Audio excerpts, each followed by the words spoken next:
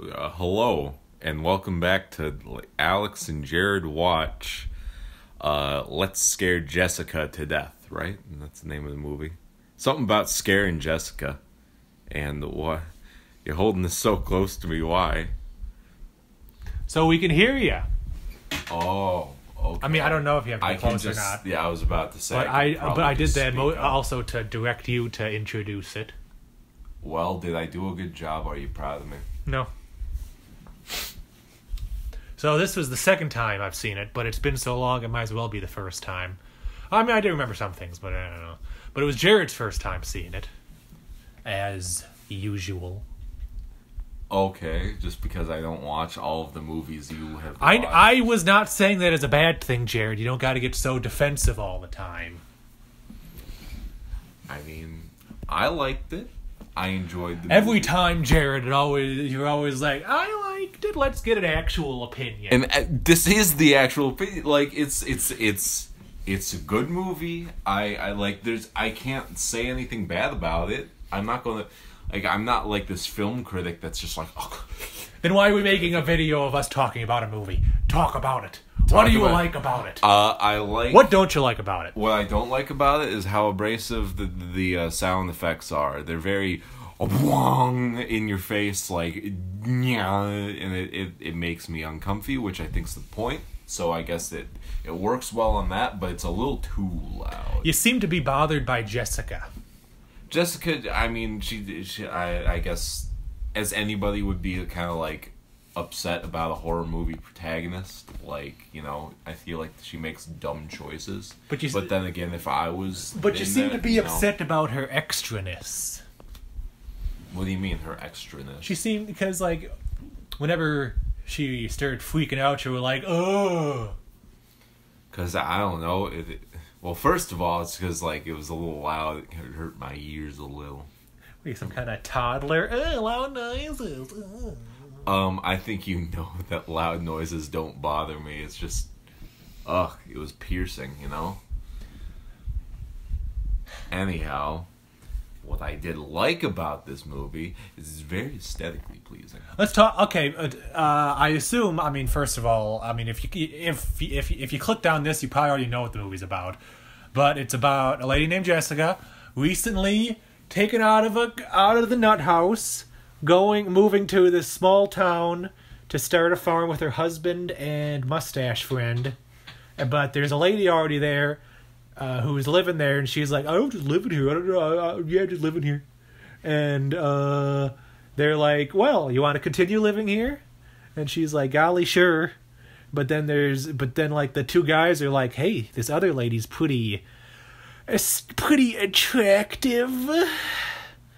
And so there's some tension there. And everybody in the town there's no women in this town, and all the men are kind of jerky. They have like a huge posse, not a huge posse, but I like how they act like bullies. Like, you've come to the wrong neighborhood, bub.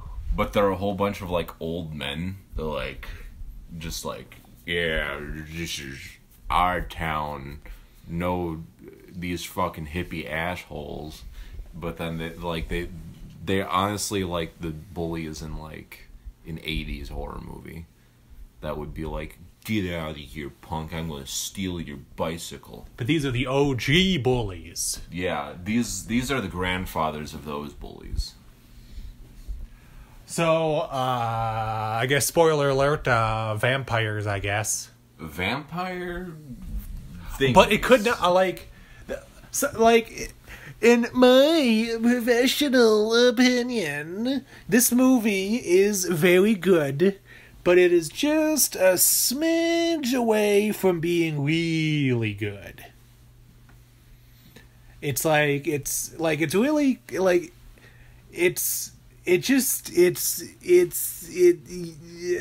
something missing. You know what I mean? Yeah, there's just something missing. Something that would, like, as Carl would say, bring it to the top of the level. You know? Like, it's just... There's something, like, I couldn't tell you what it is, but there's something not complete about it. It's a little too not ambiguous. because Yeah. it seems like the movie wants you to think, is it all in her head? But then there's too many things in the movie that it's like, well, it's clearly not in her head. Yeah.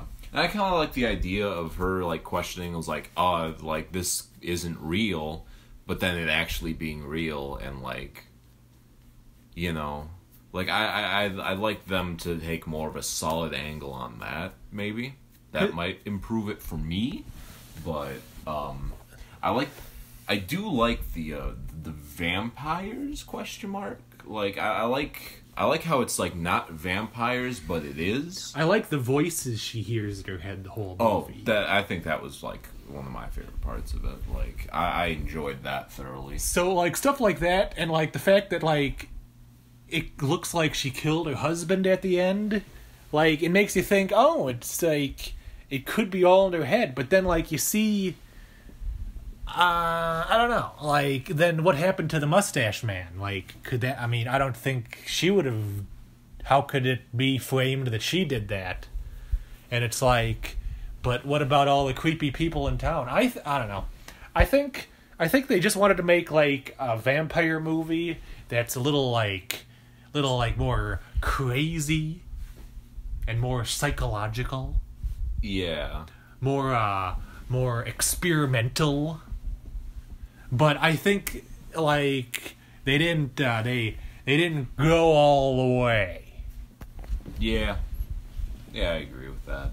Like, but like I mean, it's still good. Like, the surface level stuff is still good.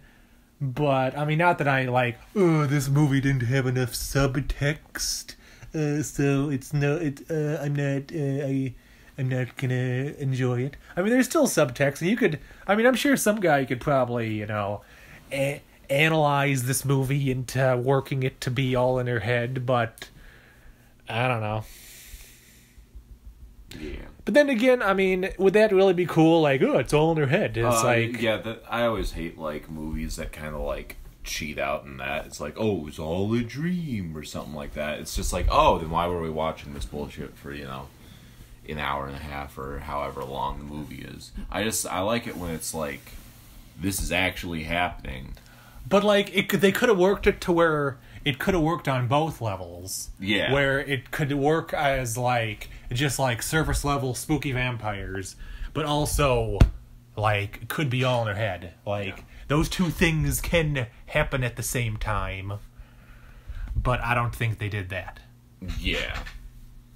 But I mean, they could have not been going for that, and could have been like, what if some crazy lady gets attacked by vampires? And that could have been all they were going for. In which case, well, I mean, that's what they did. Really vampires, though? Like... Well... I mean, that was the only kind of word thread, is like, some people say she's a vampire. Yeah, but then they kept... I mean, they keep going for their necks. Like, the only thing that makes it really vampires is, like, everybody has, like, a scar on them. Like... But, I mean, that could just be, like they get cut and their blood gets sucked that way. Well, I don't know, this is a dumb me thing, but, like, I don't want to, like, categorize this as a vampire movie. This is just a spooky movie where, like, the dead kind of, like, still live. I'm not saying it's like, this Emily girl is, like, the, you know, head honcho of the dead because she drowned or something and never got married. I wouldn't say it's a vampire movie, but I mean, you know, I guess if you had to... If you had to put a label, like, yeah, sure, vampire. Like, if you were telling somebody to go see this movie, like, don't tell them, oh, this is a cool vampire movie, because, I mean, if, like... You're going to disappoint If you go into this movie thinking, oh, I'm going to see vampires, they'll be like, wait a minute. Yeah. No, I didn't. Yeah, it's just like, it's like if you went to the dollar store and bought vampires, but it was, like, not vampire, you know, like... Surefine vampires? It's surefine vampires, but, you know, even I like surefine. It's great value vampires. But, you know, you still like vampires enough to be like, but I they're can still, stomach this. Well, I mean, I guess the town people aren't really spooky. They're more just kind of weird. Yeah, but, like, the main lady is kind of, like, a little... She's creepy here and there. I do think, the like, most vampish. I do think that the making her ginger is...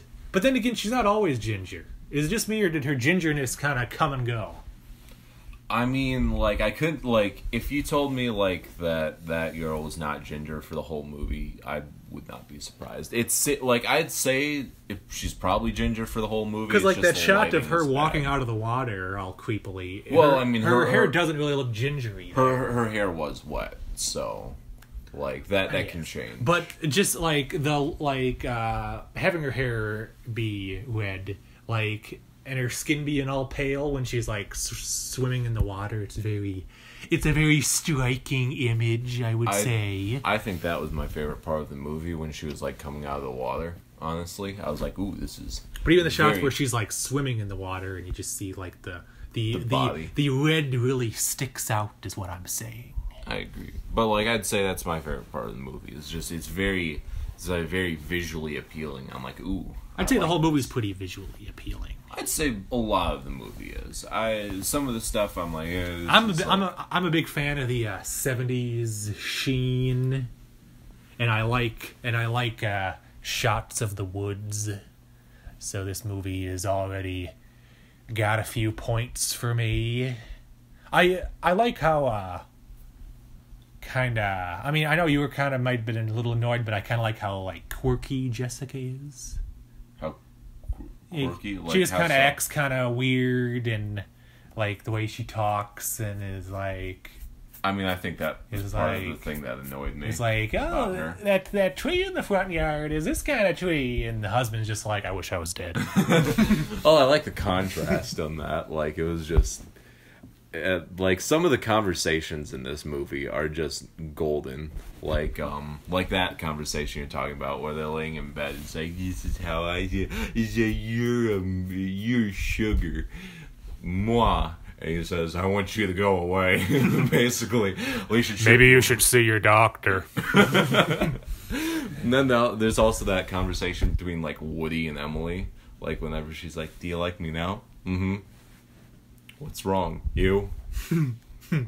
Should you really wash that off? Yes. Like, he just gives her like super straight answers, like, while just like, I don't know, I found it very amusing. Which I could kind of like tie into like the not ambiguousness of the movie. Like, everything seems very like, this is obviously what it is.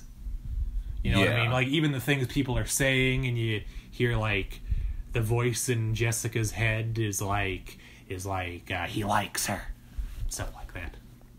Yeah, like saying what she's feeling.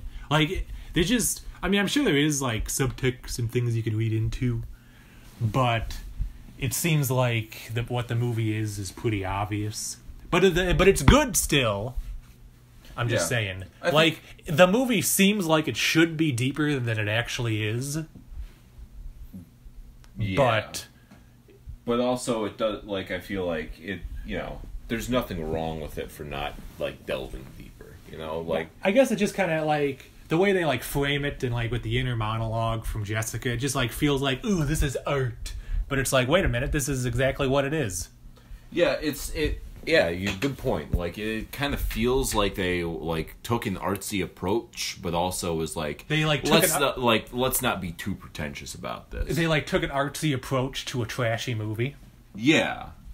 And it turned out, you know, in the middle. Like Famous Potatoes and Live Free or Die. Somewhere between those two, the truth of Let's Scare Jessica to Death is? Yes. Indeed. But I would say that I still like it. I mean, I like it too. I know, I'm not... You get mad at me every time I give that opinion. No, it's not that I get mad at you for giving that opinion. I'm just saying, like, you know, we can just assume at this point you think everything's good. Well, like, you know, like... yeah, probably. I haven't found a movie that, like, didn't entertain me unless... Astro Zombies. Yes, that's what I was going to say, Astro Zombies. But who knows, a second watch might even change my opinion on that. You didn't even finish the first watch. That's what I'm saying. Who knows? Maybe a second time will, like, replenish my... I have not seen a bad movie ever. In conclusion, Let's Scare Jessica to Death is better than Astro Zombies.